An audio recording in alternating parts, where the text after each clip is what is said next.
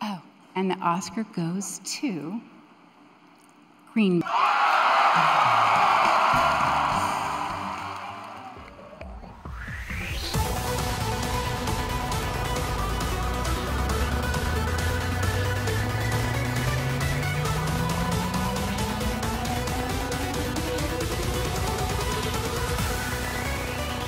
Hey, I'm on the edge of my seat here, back again with another brand new video, and today I plan on ranking all the Best Picture nominees at the Oscars. The grand award show about movies which I find very similar to another monument of pop culture at large.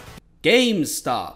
Why GameStop? Because both the Oscars and GameStop are two institutions I held in a higher regard as a child. Back then, I would walk into a GameStop and be overwhelmed with all the different games on display, meticulously eyeing every case, looking to find an acclaimed experience I haven't started yet. As for the Oscars, it was hard keeping up with every single category, but I was still fully tuned into the experience, the hype, the hubris, the grandeur of it all. But as the years went on, cracks formed across my naive spirit, bringing to light the many flaws of each venture. Every passing year, less and less games of interest were placed across the shelves. The more games I played, the more I knew what I wanted, and randomly entering GameStop lost all appeal. Every passing year, as I watched more films, I saw many great films completely ignored by the Academy. All the different movies competing while neglecting the ones that could triumph above them all. Every passing year, my appreciation for older generations is ironically rewarded as GameStop removes their older game selections. The GameCube is gone. The PS3 is gone. The Wii is gone. All that's left is the new Xbox, new PlayStation, a Switch which I swear has a shrinking shelf size each passing year. The cringe of these stand-up routines becomes more apparent. The GameStops have become smaller, the workers more tired, the Oscars lost the hype, the rewards have become more rushed, the ads have become longer, selling your games has always returned pennies, animation is always neglected, this one worker didn't let me buy GTA 5! The place smells bad, Biggie was fat, face it! The Oscars are a sham. However, the nominees for Best Picture this year are mostly really great and worth talking about. It is really easy to get into the dumps about the film industry, but great films are still coming out every year. And in this video, I'll be ranking the top 10 Best Picture nominees. Though I would like to mention a couple films that I think were snubbed. The Iron Claw, for instance, would not feel at all out of place being considered for Best Picture, and Zac Efron's leading performance easily stacks up among the best of the year. Fallen Leaves is one of my favorite romances of 2023. It's super low-key, gorgeously shot, a very cozy and awkward film. Beau is Afraid I would never expect to win anything at the Oscars, but I did really like this 3-hour heart attack of a film. It looks fantastic, the score is incredible, the scale is commendable, and this is probably Joaquin Phoenix's most pathetic performance of all time. Saltburn fucking sucks! And John Wick 4 is pushing the envelope for just how good films shot on digital can look. Easily holds the best action scenes of the year alongside taking its rightful place as the best in the franchise. The perfect indulgent romp fit for the big screen. But enough of this. Moving on to the ranking of the nominees. I found Maestro an overall dull watch despite some really great shots here and there. But that's the thing. Are these shots really that great? Writing about Maestro I found to be one of the harder parts of this video. I was considering half-assing this segment because at first, I've only seen the film once and I couldn't lock on to what bothered me about it. After a second watch, what I found exhausting about this film is that the biggest takeaway I got was that Bradley Cooper is really in love with himself and the subject of the movie. But the actual film itself, I don't think had much interesting to say. I see Bradley Cooper's massive eyes, this manic performance, the bizarre voice and inflections, that quote about how Cooper spent 6 years learning how to compose for 6 minutes of a scene, and all this combines to make a film that becomes very easy to tune out.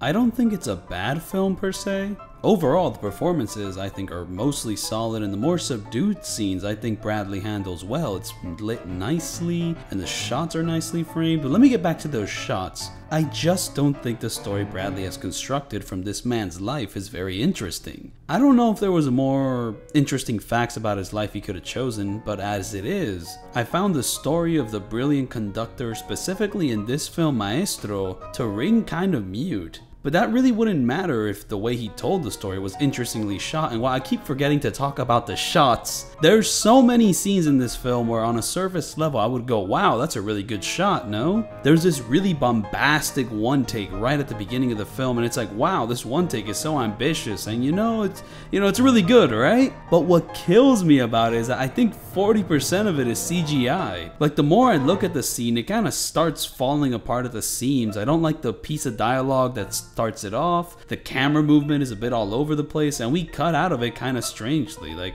I would have accepted a film that was more style over substance, but what's happening here is that the style isn't that stylish. If you watch too closely at any scene in Maestro that goes for an ambitious directing choice, you'll see that the film doesn't have full commitment to the decision. There will be a scene that's one take or stationary or framed in an obtuse fashion, and the prevailing feeling is that it could have been filmed any other way. In some scenes, you'll start to see camera movement that's just there for the sake of camera movement, really lacking a solid motivation for the decision. That's my biggest takeaway from Maestro, but I want to offer a disclaimer. I don't think this film does anything aggressively bad, and Carey Mulligan does terrific work in her role. My ponderings here could be a lesson for myself whenever I seek to make my own film. I think taking the issues with Maestro to heart will fully help me fall into the exact same pitfalls, if not more pitfalls, like a lot.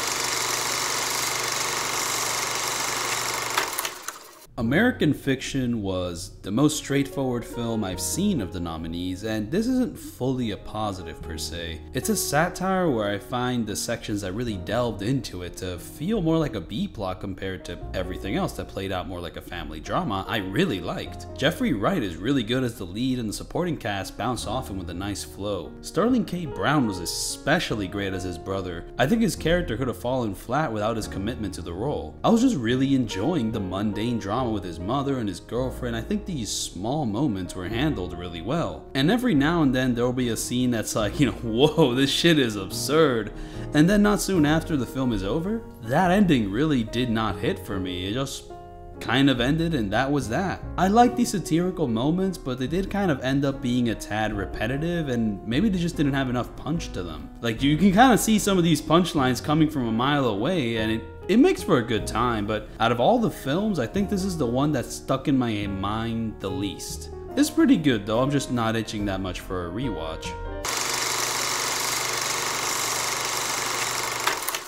Barbie is the most shocking nomination of them all. Not the first time this has happened, mind you, where a massive crowd pleaser is allowed to be nominated for the prestigious award. Black Panther was one I recently remember. A huge blockbuster centering black people in a cool superhero story instead of a story about a black person like teaching a white person not to be racist, like that sort of Oscar bait. Anyways, it lost a Green Book. Back to another film starting with the letter B, Barbie. Previously, I have released a video covering my first impressions of the film alongside Oppenheimer, given that these two films had the incredible unintentional marketing stunt of releasing on the same day. You couldn't have asked for a better stunt. This unplanned experience went so well, companies will rush to copy its success with none of the authenticity. By the way, who went down for her solid roll? Previously, I ranked Barbie an 8 out of 10, but a lot of time has passed, and after a couple more rewatches, it's a 7 out of 10 now. There was a huge shift in how people talked about this film from its release to now. Back then when it first came out, all you could hear was about how great it was. But I saw online diehard fans of this film quickly shift into mini Shapiros as the month went on.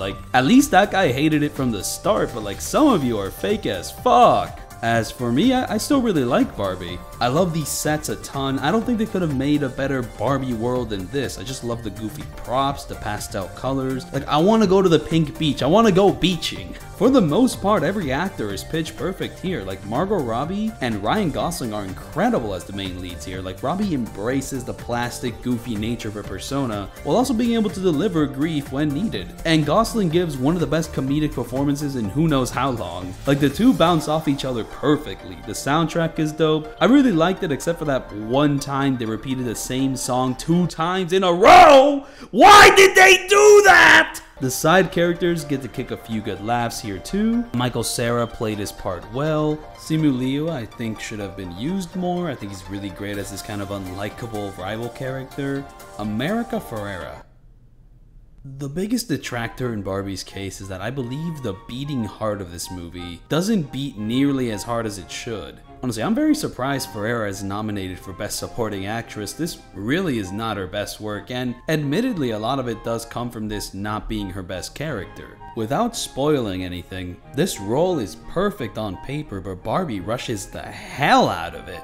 The emotional gut punches are just so truncated in her arc when they should have been the driving force of the film's soul. Another aspect that's muddled a bit is the campy tone. This vibe I think really works for the most part, but there's like a good 20 or so % where the irony and the self-awareness is too strong, overpowering the sincerity of the camp. If you're too aware about what you're making is camp, you stop trying to make something good and instead focus on making something campy. Like there's a running joke about how Margot Robbie is the basic Barbie, which at first is kind of funny, but after a certain point it's kind of like, yeah, why didn't you star a more unconventional Barbie if you're gonna... Oh, yeah. Barbie has a nice arc in her movie, but parts of it kind of feel like they couldn't go all the way because they still had to protect the intellectual property of Barbie. Gotta protect the brand, you know, can't put the character in too bad of a spot, you know? Ken, however, can be put in any kind of bad spot. They don't have to protect shit. And it's the way his story and arc end up the most engaging of the film that's a little silly. He gets to make more mistakes, he has a messier morality, and it just pays off more. It feels like the part of the film with the most focus, which isn't the best look for a film called Barbie! So yeah, that mostly wraps up why I dropped my rating. I still really like it despite its irony, the campiness is still really fun to see. Anyways, back to Black Panther. All things considered, I like the second one better. The Zone of Interest was the hardest film I've had to watch in 2023. My next point will sound like a scathing critique, but I assure you it's more than that. This was the toughest film to watch staying awake. It is a really boring movie, but this style of slow cinema is one I've found consistently hard to connect with personally. I've had a recurring experience where I'll go see a film that has been praised to no end. I'll see this film in theaters, nearly passing out in my seat. On the drive back, my first impression is very negative, but after discussing the film with someone who really likes it, they bring up something that I basically completely neglected during my viewing that makes me reconsider my thoughts on the whole experience.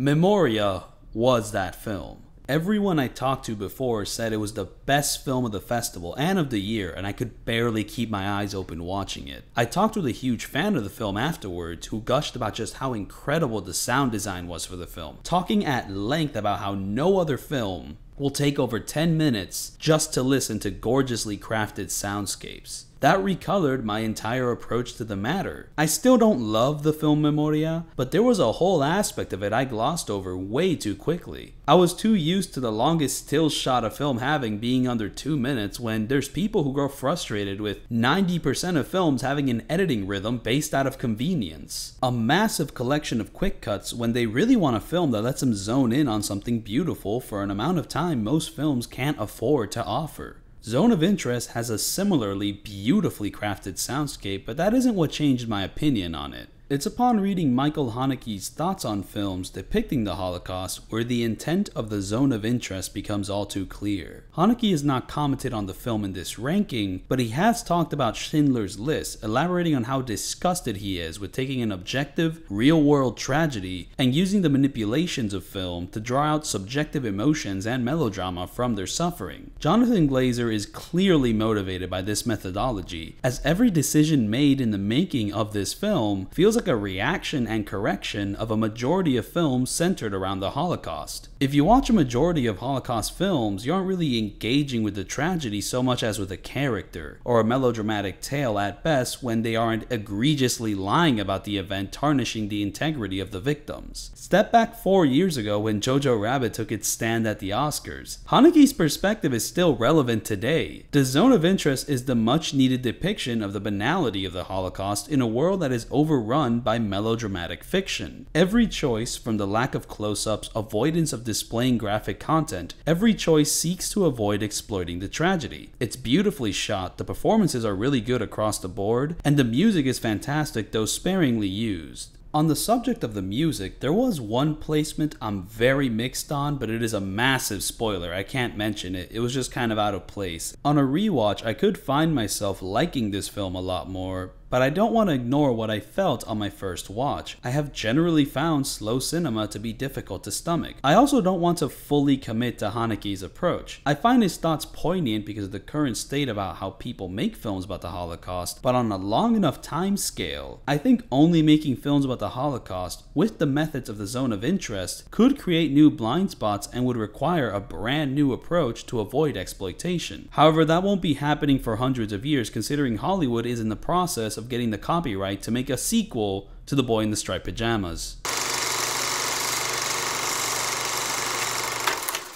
This was the last movie I had to see to round off watching every single nominee for this video. Thus, Past Lives serves as my final exit into how I think about these collection of films. It's a low-scale film, despite the huge time frame of the narrative. For a movie covering 24 years of a life, it is really straightforward. What you see is what you get, which is an intimate, honest, down-to-earth story about yearning, fate, and the insecurities which plague our small cast of characters. What I've taken from this movie is that it is a small collection of moments, and on my first viewing, I just didn't know whether it's an incredible sense of pacing or if the entire experience really does boil down to a few tender moments of a life.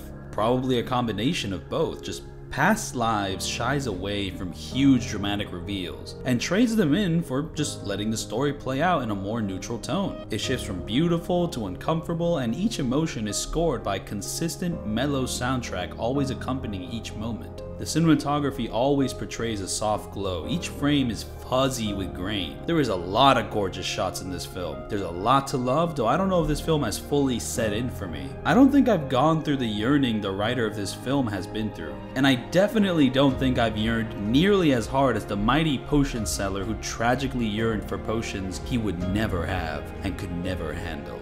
He's married to the director of Past Lives. They're married. Ain't that silly?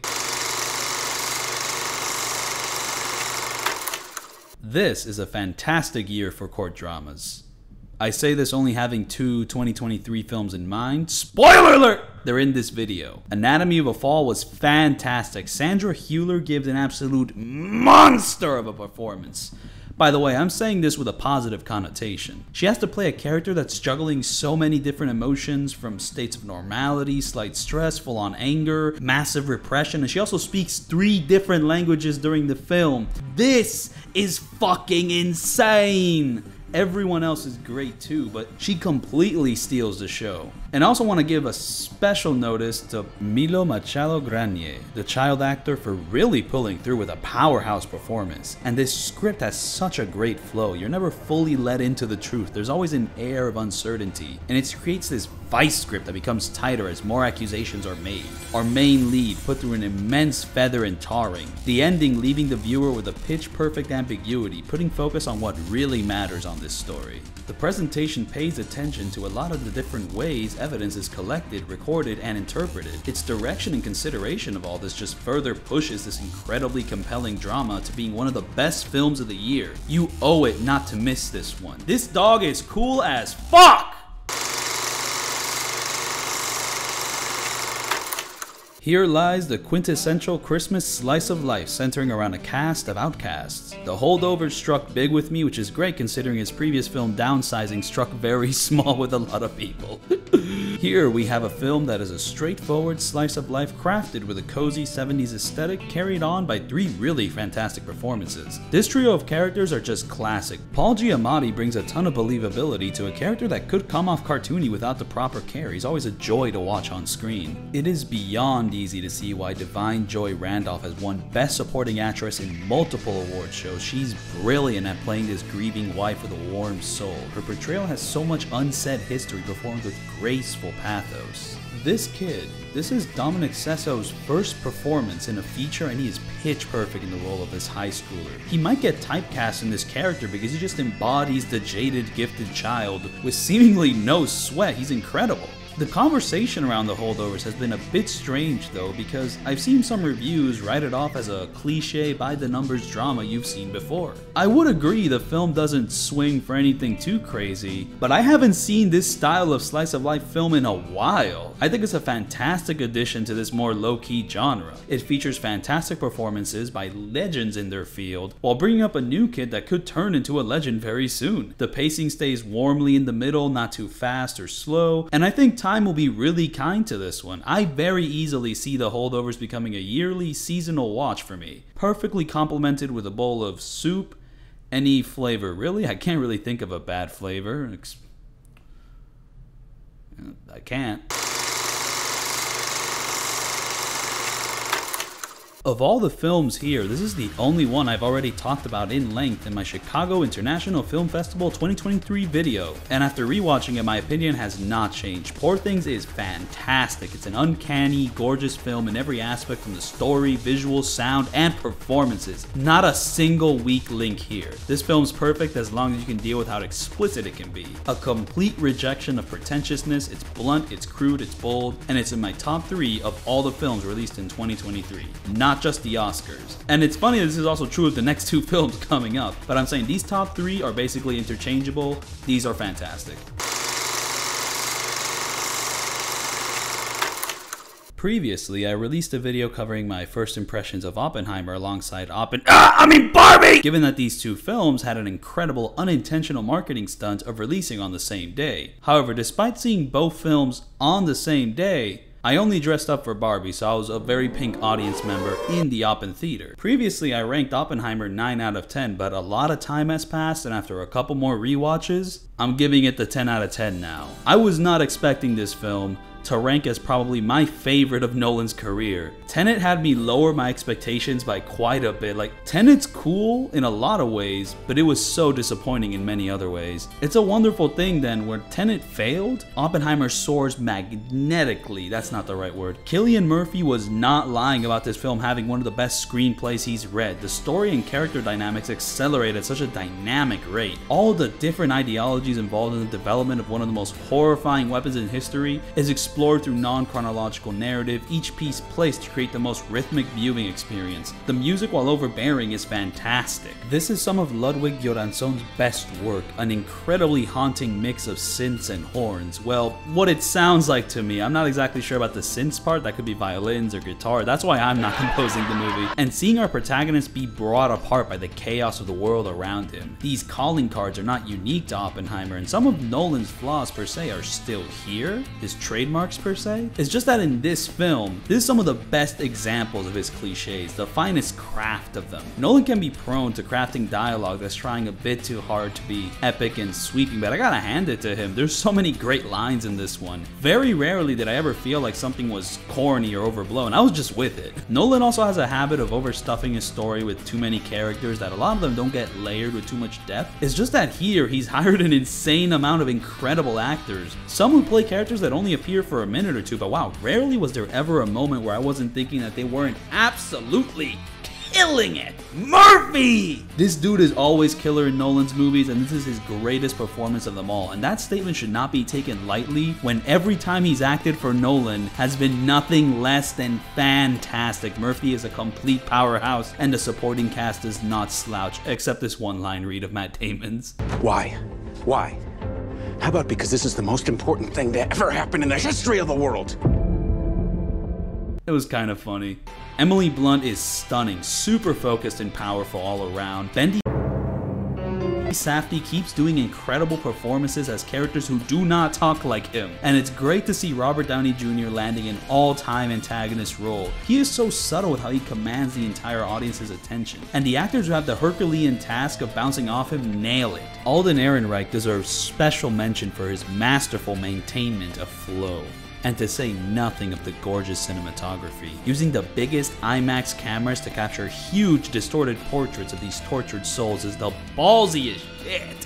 What other director has the reach to spend millions of dollars hiring some of the best actors and using some of the most high-definition film cameras to film what is a 3-hour court drama at its heart? Fucking Nolan, man. I love this movie. What can you say about the new Martin Scorsese film, Killers of the Flower Moon? It's a fucking behemoth. An immense runtime of 3 hours and 26 minutes covering a horrific section of history about the murders of the Osage Nation. I find an interesting way to view this film is through the lens of Scorsese's Catholic faith. It is something that heavily informs all of his filmography, but special focus should be placed on his last 3 films. Silence, The Irishman, and Killers of the Flower Moon are by far the most critical of his faith. To simplify the conversation, by a lot, it seems as he gets older, Scorsese is grappling more and more with his faith as he has to confront the atrocities committed in its name. There is an overarching idea while watching Killers of the Flower Moon that Scorsese maybe isn't the person to tell this story, that he may not be capable of paying respect to the atrocity in the same way an Osage filmmaker could. This is by no means a perfect film, and even some people who helped make the movie have been outspoken about certain aspects which didn't work for them. The most remarkable quality of Killers of the Flower Moon is how open and honest it is about its limitations. Scorsese is not trying to hide away from these criticisms, he is openly embracing this conversation. A conversation that wouldn't be happening if he didn't put everything he had into making a film this bleak and honest about history that no one is attempting to cover. This film takes the perspective of evil men from different sides of the same coin. Robert De Niro is chilling in one of his most sociopathic roles in recent memory, though his accent does kind of slip every now and then, but that's not really a new thing for him. While Leonardo DiCaprio presents fantastic work portraying the stupidity of evil, the complacency and cowardness of being an evil man. On the other side of the moral spectrum lies the beating heart of this film. Lily Gladstone is outstanding at bringing humanity to this story, managing enormous emotions and navigating her role with such subtlety. Even as a side character, her presence is overwhelming. This is a slow-paced film, but I don't think it's boring. What makes it feel so slow is that there's no place to hide while watching it. Scorsese has previously made films about horrible people, but in those past films there was always a bit of a reprieve from the horror. These previous characters would be violent murderers, but they would have, these lovely meals together. Even when his money-hungry protagonists weren't good enough to prepare lovely homemade meals, at least they made spending money look fun, or they were just at least funny to see. While here in Killers of the Flower Moon, greed is shown for just how pathetic and miserable it really is, applying his previous tropes to a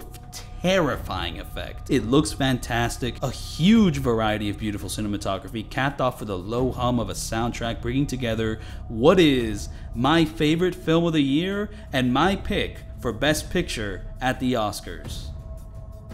It lost dope. I was planning on releasing this video before the 2024 Oscars happened, however I got sick. But this video wasn't really about the Oscars. It was about the films presented at the Oscars. Perhaps someday I'll make a video ranking every single film I saw in 2023, considering I saw around 58 2023 features specifically so far. I'm still missing a few. But thank you so much for watching, and I'll see you all then in the next video. Peace out.